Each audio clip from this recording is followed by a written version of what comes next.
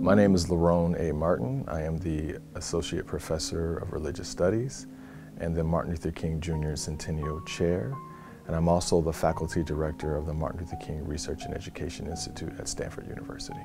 My forthcoming book is entitled The Gospel of J. Edgar Hoover. It'll be published by Princeton University Press.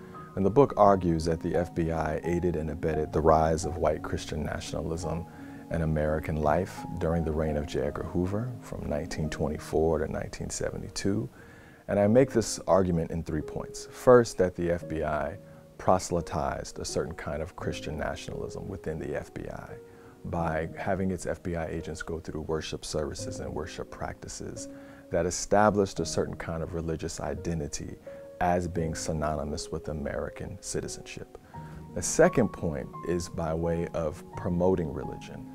The FBI connected with conservative Christian groups in American history, especially white evangelicals, to promote white Christian nationalism as the only form that would keep America safe during the Cold War. And finally, by policing a certain kind of religion and citizenship in America.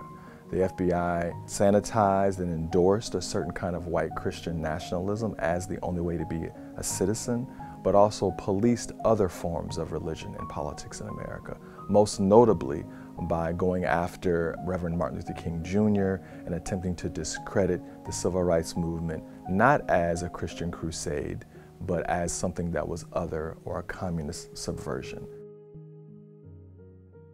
J. Edgar Hoover's religious history is fascinating. He was Presbyterian, he was very dedicated.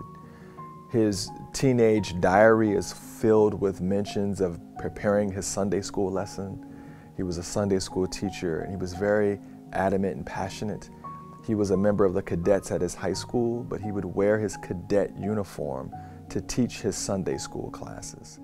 And that in the book serves as a metaphor for his idea of how Christianity should be.